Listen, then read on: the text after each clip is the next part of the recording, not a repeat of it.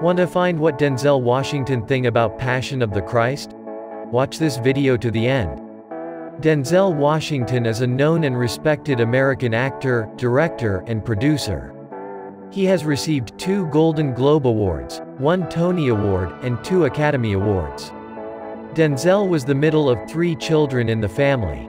His mother worked in a beauty salon, and as a youth he, as an apprentice there, helped her. Best Supporting Actor for the historical war drama film Glory and Best Actor for his role as corrupt detective Alonzo Harris in the crime thriller Training Day. Denzel says, "The time to worrying about flying is when you're on the ground. When you're up in the air, it's too late. No point in worrying about it then. I'd be more frightened by not using whatever abilities I'd been given. I'd be more frightened by procrastination and laziness. If you have an enemy, then learn and know your enemy, don't just be mad at him or her. If you don't trust the pilot, don't go. I think a role model is a mentor, someone you see on a daily basis, and you learn from them.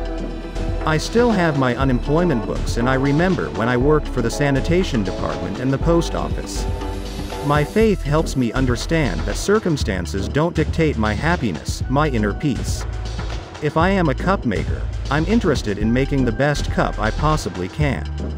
My effort goes into that cup, not what people think about it. You have to grab moments when they happen. I like to improvise and ad-lib. Acting is just a way of making a living, the family is life.